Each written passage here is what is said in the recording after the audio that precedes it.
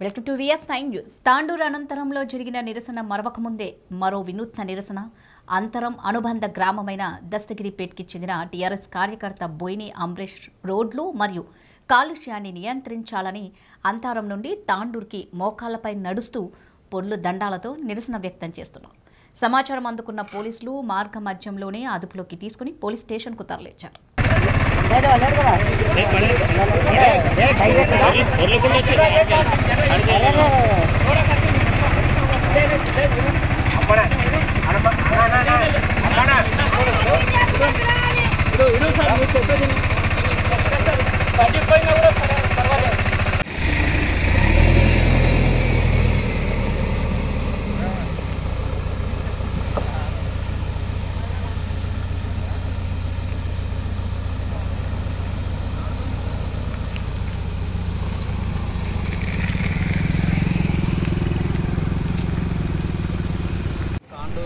ప్రజలకు తెలియదేమంటే నేను ఎందుకు ఈ ప్రోగ్రామ్ చేసినంటే కాలుష్యం ఈరోజు సమస్యలు చాలా ఉన్నాయి. కిడ్నీల ప్రాబ్లం ఉంది, కిడ్నీల ప్రాబ్లమ్ స్టోన్స్ వస్తున్నాయి, చాలామంది ఇబ్బంది పడుతుర్రు, చాలామంది యాక్సిడెంట్లో చనిపోతుర్రు. కాబట్టి ఈ ప్రోగ్రామ్ నేను చేస్తున్నాను. దయచేసి మీరు అందరూ నాకు సపోర్ట్ చేయాలనేసి నా చిన్నప్పుడు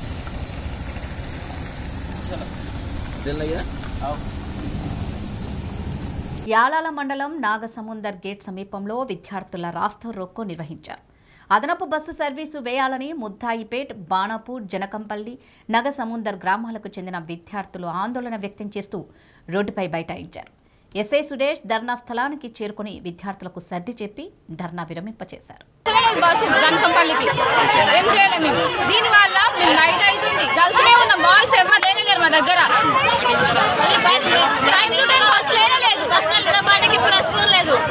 ఆ బస్సు బోర్డు బట్టి ఎంత మందికి భయమవుతుంది. స్కూల్ పిల్లలు ఇంకా పెట్టి 2 బస్సులు రావాలి, ఒక దండకి ఒకటి ముదాయిపేట్కి. ఉన్న ఒక బస్ లేట్గా వస్తుంది. మా అమ్మాయిలకు రక్షణ ఉండాలా ఉండకూడదా? ఈ సమాజంలో ఎట్లయినా బతకనిస్తలేరు. ఇప్పుడైనా మాకు బస్సులు కావాలి. ఎంత టైంకి బస్ రాదు, చేయదు. 9 గంటలకు ఇంటికి పోతున్నాం మేము. ఏం చేయాలి? ఎవరు చేయాలి? కిలోమీటర్ ఉంది మేము.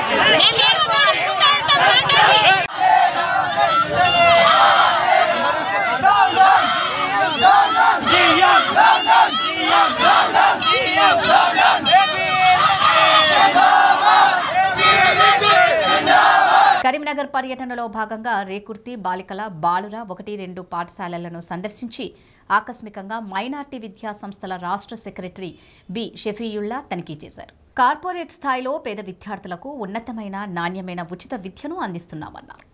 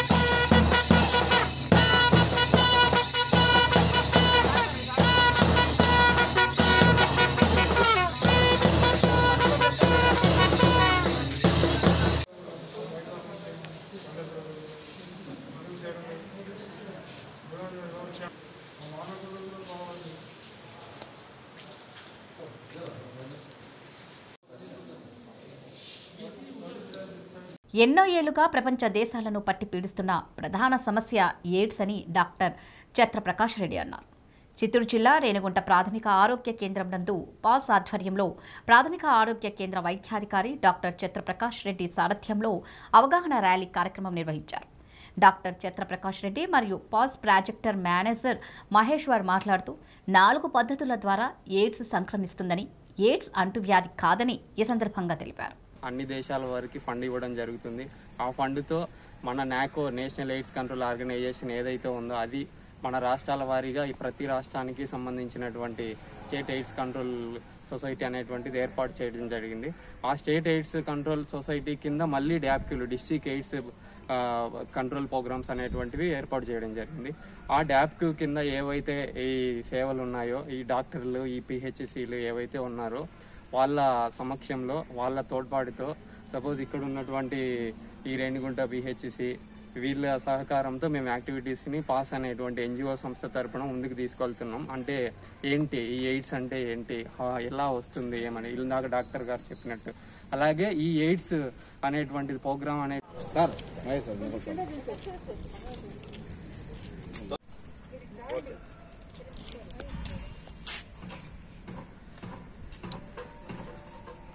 ప్రత్యామ్నాయం చూపకుండా ఇల్లు కూల్చివేయటాన్ని నిలిపివేయాలని సిపిఎం జిల్లా కార్యదర్శి కె ప్రభాకర్ రెడ్డి డిమాండ్ చేశారు. బంగారుపేటలో కూల్చివేతలో ఇల్లు కోల్పోయిన వారికి 10 లక్షలు నష్టపరిహారం ఇవ్వాలన్నారు.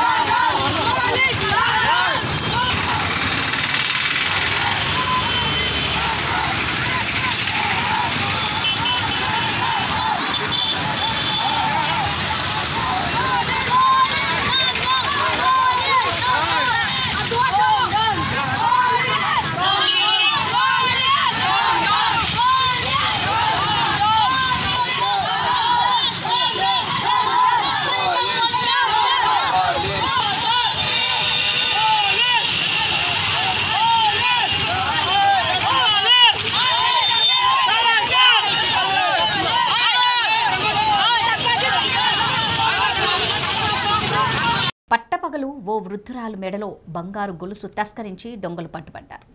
మెడలో ఉన్న బంగారు గొలుసు తెంచుకొని పారిపోతుండగా ఒక దొంగను స్థానికులు పట్టుకొని గోపాలపట్నం పోలీసులకు అప్పగించారు.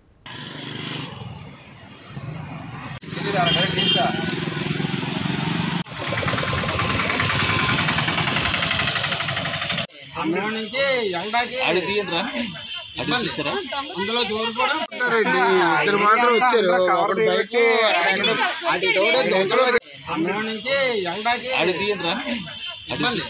అందులో జోరు కూడా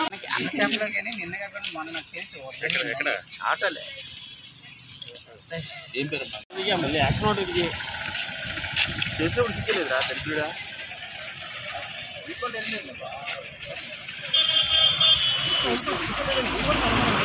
ఈ నెల 4 నుండి 9వ తేదీ వరకు విశాఖపట్నంలోని స్వర్ణ భారతి ఇండోర్ స్టేడియం వేదికగా నిర్వహించబోయే YSR all India open FIDE rating chess tournament 2021 logo ప్రారంభోత్సవ కార్యక్రమం స్థానిక విజేఎఫ్ ప్రెస్ క్లబ్లో నిర్వహించారు. ఈ కార్యక్రమానికి ముఖ్య అతిథిగా Srinivasarao, additional commissioner DOS greater Visakha municipal corporation Andhra chess association అధ్యక్షుడు KVV Sharma, Andhra chess association chief advisor Anand Reddy, tournament director వి శ్రీకాంత్, ఆల్ విశాఖ అసోసియేషన్ కార్యదర్శి మణికంఠ, అధ్యక్షుడు బాలకృష్ణారావు తదితరులు పాల్గొని టోర్నమెంట్ లోగోను ఆవిష్కరించారు.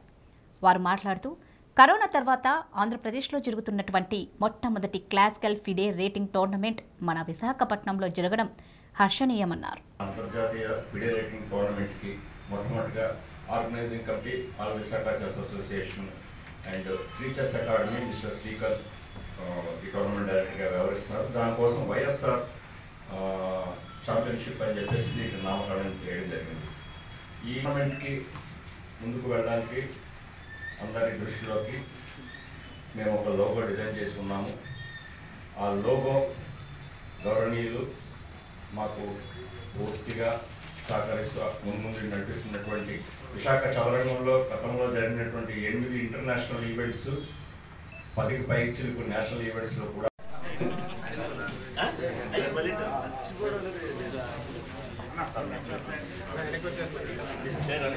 YSR cup all India Fidelity chess tournament 2021 4th to 9th Swarna Bharat indoor stadium.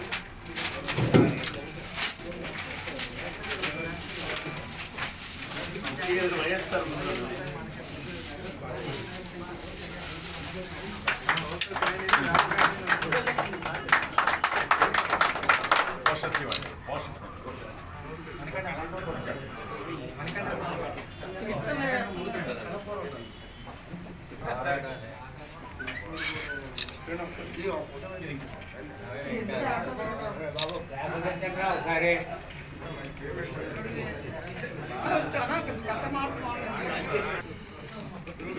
Hello Madiga విద్యార్థి చలో ఢిల్లీ కార్యక్రమం జయప్రదంకై Adoni MSF town convener M Narasimha ఆధ్వర్యంలో ఆదోని ఆర్ట్స్ అండ్ సైన్స్ కళాశాలలో హలో మాదిగ చలో ఢిల్లీ కరపత్రాలు విడుదల చేశారు.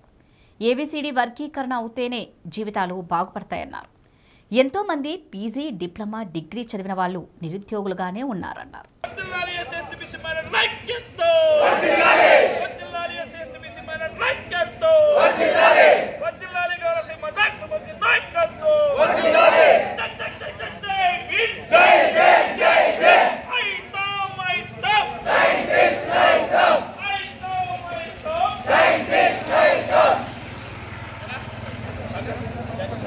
మీటింగ్ విన్నారు కదా మీరు?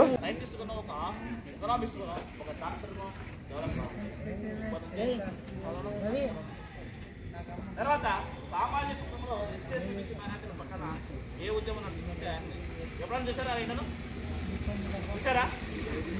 విద్యార్థిగా విద్యార్థుల కోసం కానీ ఉద్యోగుల కోసం కానీ పేద విద్యార్థులు ఎవరికి అన్యాయం జరిగింది? ఎగ్జాంపుల్ ఏంటంటే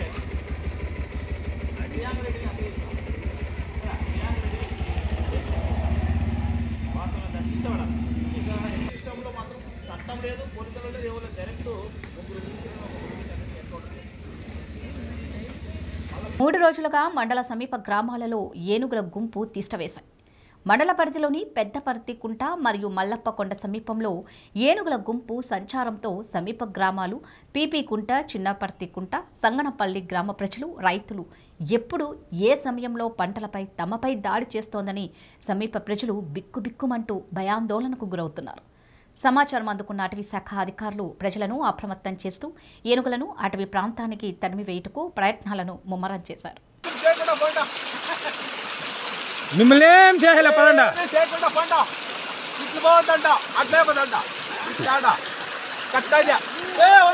వద్దు స్వామి, వద్దు వద్దు వద్దు, ఇక్కడ వద్దు, ఇక్కడ వద్దు.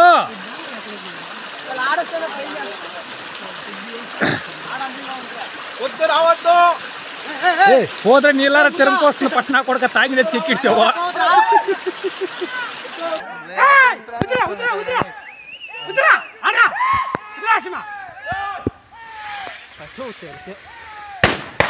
అట్లా తీసేదే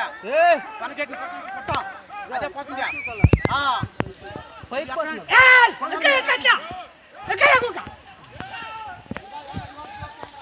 రివర్స్ గివర్స్ తిరిగాను. తీసండి తీసండి.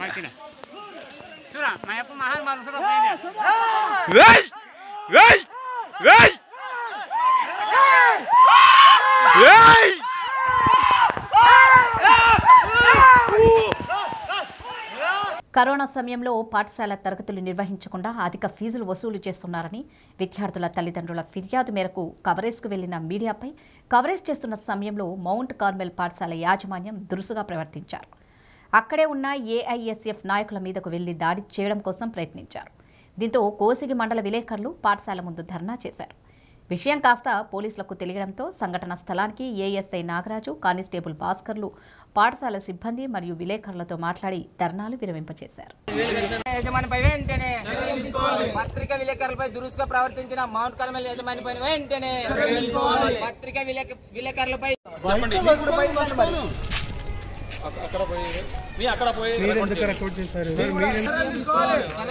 మౌంట్ కార్మెల్ యజమానిపై వెంటనే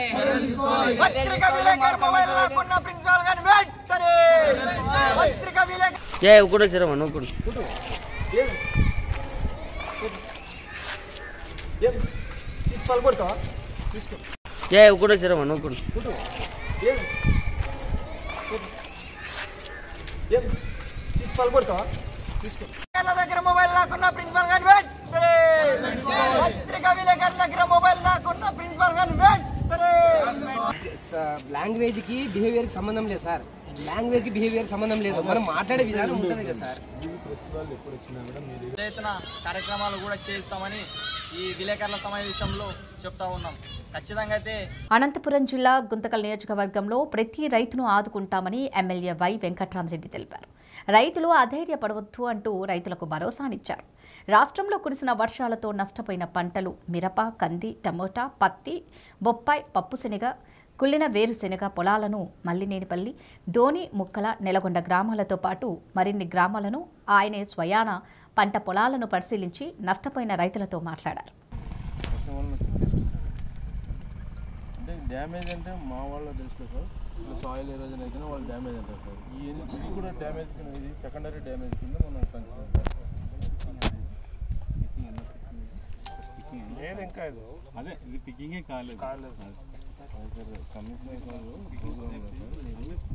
అంటే మీరు క్రాప్ డ్యామేజ్ అంటే ఓన్లీ సాయిల్ ఎరోజన్ వాష్అవుట్ అనేది కాదు, వలన వచ్చే డిసీజెస్ పెస్ట్ల వలన కూడా ఇట్లా డ్యామేజ్ జరిగి పురుగు బొక్కలు అవుతున్నాయి. పురుగు లేదు, ప్రజెంట్ పురుగు లేదు సార్. వర్షానికి చనిపోయింటుంది పురుగు లేదు సార్. మందులు కూడా దానికి అవకాశం లేదు కాబట్టి మళ్ళీ ఆ పురుగుల మీద తినే పురుగులు ఉంటాయి సార్. న్యాచురల్గా చనిపోయింటుంది.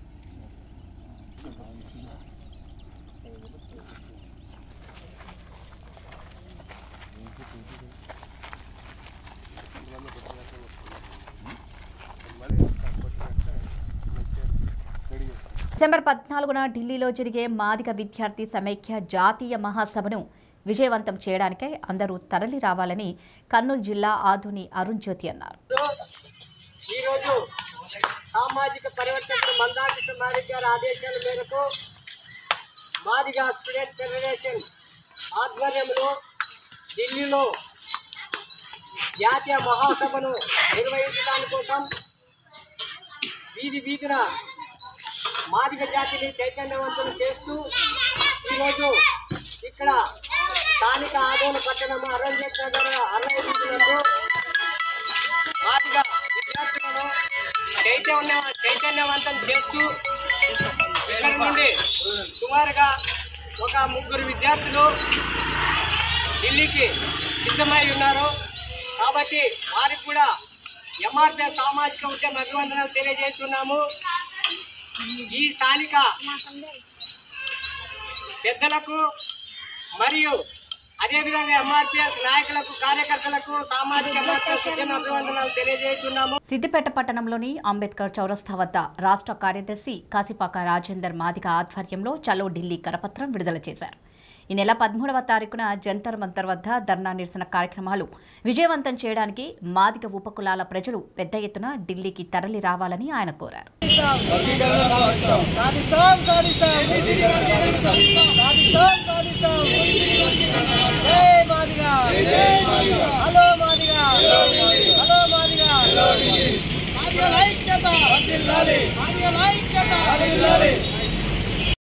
ఈరోజు సిద్దిపేట పట్టణంలో మరియు హలో మాదిగా చలో ఢిల్లీ కార్యక్రమాన్ని మరి కరపత్ర రిలీజ్ కార్యక్రమం చేయడం జరిగింది. ఈ కార్యక్రమానికి మరి రాష్ట్ర కమిటీ పిలుపు మేరకు మాదిగల అందరూ ఏకమై ఎస్సీ ఏబిసిడి వర్గీకరణ కోసం మరి చలో ఢిల్లీ కార్యక్రమాన్ని ఏర్పాటు చేయడం జరిగింది. కాబట్టి సిద్దిపేట పట్టణం నుండి మరి సిద్దిపేట జిల్లా నుండి మరి మాదిగలు ఐక్యంగా ఏకతాటిగా మరి ఢిల్లీ చేరుకోవాల్సిందిగా పిలుపునిస్తున్నాం. ఈ నెల 11న జరిగేటువంటి మహాధరణ కార్యక్రమానికి మరి మాదిగలందరూ ఏకమై కదిలి రావాల్సిందిగా కోరుతున్నాం. కాబట్టి మరి ఈ రాష్ట్ర కమిటీ ఇచ్చిన పిలుపు మేరకు మనం అందరం ఐక్యంగా ఉండి ప్రతి నియోజకవర్గంలోని మాదిగలందరూ మరి ఏకతాటిపైకి రావాల్సిందిగా కోరుతున్నాం. జై మాదిగా, జై మాదిగా. ఈరోజు సిద్దిపేట పట్టణంలోని చలో ఢిల్లీ ప్రోగ్రామును కరపత్రాలు రిలీజ్ చేయడం జరిగింది. దీని ముఖ్య ఉద్దేశం ఏంటంటే ఏబిసిడి వర్గీకరణ కోసం ఢిల్లీలో నాగర్ కర్నూలు జిల్లా కేంద్రంలోని రామకృష్ణ థియేటర్లో నాగర్ కర్నూలు స్థానిక MLA Marri Janardhan Reddy people star are Narayanamurthy రైతన్న మూవీ తిలకించారు. అనంతరం మర్రి జనార్దన్ రెడ్డి మాట్లాడుతూ రైతు సమస్యలు, ప్రభుత్వ విధి విధానాలు చాలా చక్కగా తెరకెక్కించిన ఆర్ నారాయణమూర్తికి ధన్యవాదాలు తెలిపారు. అయ్యా, ఇవాళ మన భారతదేశంలో రైతులు చేస్తున్న ఏ ఉద్యమం అవుతుందో ఆ 3 చట్టాలకి వ్యతిరేక సినిమా దిశ, same time doctor MS Swaminathan committee సిఫార్సుని implement చేయాలి అనే మెసేజ్ ఇచ్చానండి. ఆ సినిమాని తమ చూడాలి అని నేను విజ్ఞప్తి చేస్తే నారాయణమూర్తి నేను చూడటమే కాదు, నా వాళ్ళందరినీ, నా మండలం వాళ్ళని, నా ఊరు వాళ్ళని, నా రైతులందరూ నేను చూపిస్తాను సినిమా అని చెప్పి ఆ మహానుభావుడు ఎన్ని పనులున్నా సరే వచ్చి నా సినిమాను చూసి ఇంత మెచ్చుకొని నన్ను ఇంత మంచిగా నన్ను అభినందిస్తున్నందుకు మీడియా మిత్రుల ముందు, ఇంతమంది ప్రధానిక ముందు, ఈ రైతుల ముందు హృదయపూర్వక ధన్యవాదాలు చెప్తున్నానండి. వారు చెప్పినట్టు నేను పేద స్థితిలో లేనండి. నేను చాలా డబ్బున్నవాడిని, కోట్లాది ప్రజల గుండెల్లో ఉన్న డబ్బున్న మనిషిని నేను.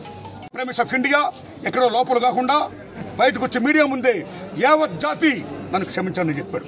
ధన్యవాదాలు.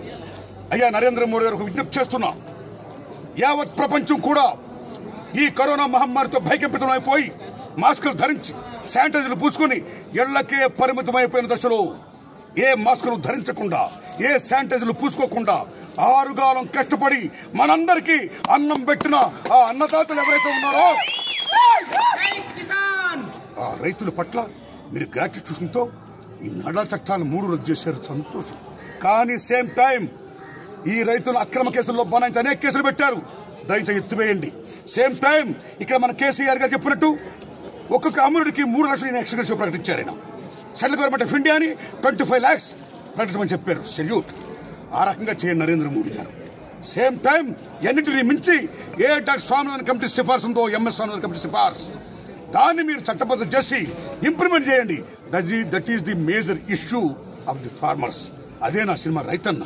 కాబట్టి ఆ డిమాండ్స్ నెరవేర్చున్నాడే నిజంగా రైతులకు మీరు మేలు చేసేవారు అవుతారని, అలా చేయాలని మా ఎమ్మెల్యే గారు శ్రీ జనార్దన్ రెడ్డి గారి ముందు, మీడియా మిత్రుల ముందు, యావత్ నాగర్ కర్నూలు నియోజకవర్గ రైతాంగం ముందు నేను విజ్ఞప్తి చేస్తున్నాను.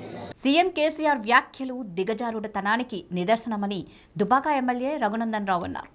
బీజేపీ నాయకులతో కలిసి ఆయన మాట్లాడుతూ సీఎం కేసీఆర్ ధాన్యం కొనుగోలు విషయంలో కేంద్ర మంత్రులు మరియు రాష్ట్ర బీజేపీ నాయకులపై అనుచిత వ్యాఖ్యలు చేయడం ముఖ్యమంత్రి హోదాకు సరికాదన్నారు.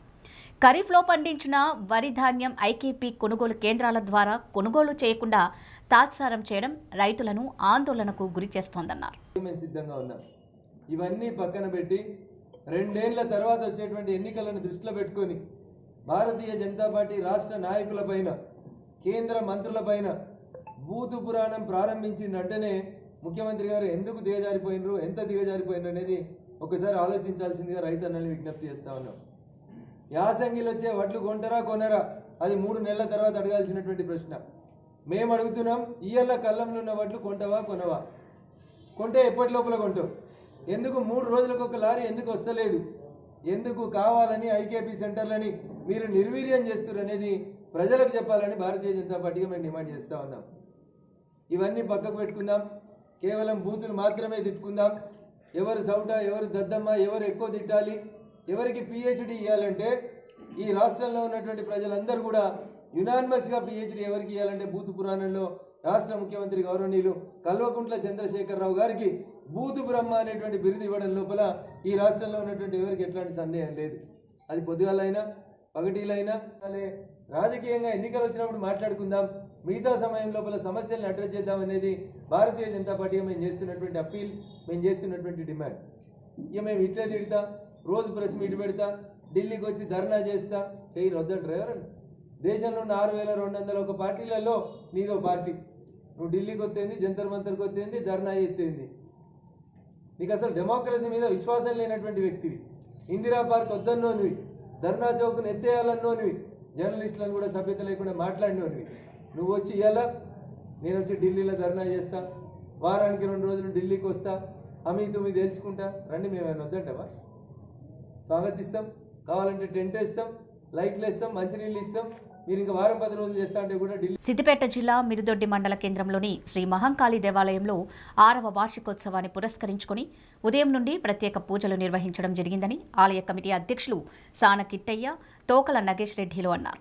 వైదిక నిర్వాహకులు విఠలరాజ పున్నయ్య శర్మ ఆధ్వర్యంలో ఋత్విక వర్ణనము, అఖండ దీపారాధన, మండపారాధన, కలశ స్థాపన, పంచామృతాభిషేకం, అభిషేకం, పుష్పార్చన, అలంకరణ పూజ లాంటి కార్యక్రమాలు నిర్వహించినట్లు పేర్కొన్నారు.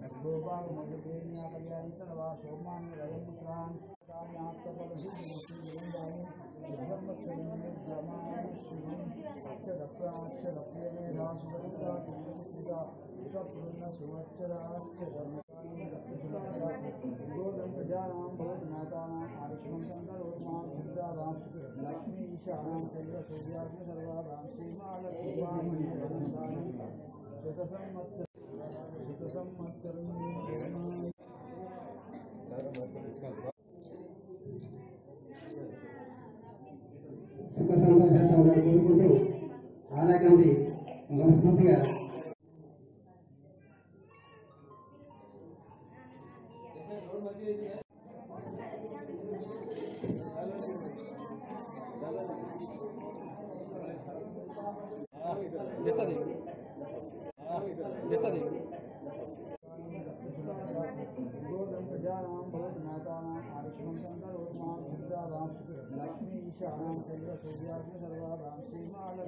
ఫీజు రియంబర్స్మెంట్ విడుదల చేయాలని ఏబీవీపీ ధర్నా నిర్వహించి ప్రభుత్వ దిష్టిబొమ్మను దగ్ధం చేశారు. ఈ సందర్భంగా కపిల్ మాట్లాడుతూ ఫీజు రియంబర్స్మెంట్ స్కాలర్షిప్లు ప్రభుత్వ సకాలంలో విడుదల చేయకపోవడంతో విద్యార్థులు చదువులకు దూరమయ్యే పరిస్థితి ఏర్పడిందన్నారు. గత 3 సంవత్సరాలుగా స్కాలర్షిప్లు, ఫీజు రియంబర్స్మెంట్ విడుదల చేయకుండా విద్యార్థుల జీవితాలతో చెలగాటమాడుతుందన్నారు. పేద మధ్యతరగతి విద్యార్థులు స్కాలర్షిప్ల మీద ఆధారపడి చదువుతున్నారని, ప్రభుత్వం స్కాలర్షిప్ పథకాన్ని ఎత్తివేసే కుట్ర పన్నుతుందని, వెంటనే ఆ నిర్ణయాన్ని విరమించుకోవాలని ప్రభుత్వాన్ని డిమాండ్ చేశారు.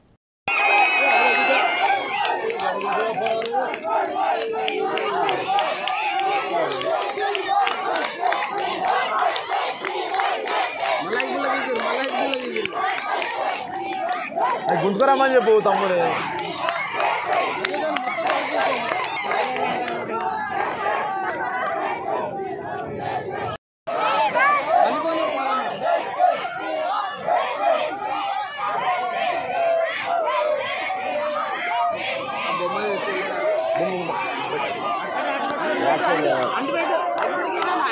కూడా గీకా ఉన్నదా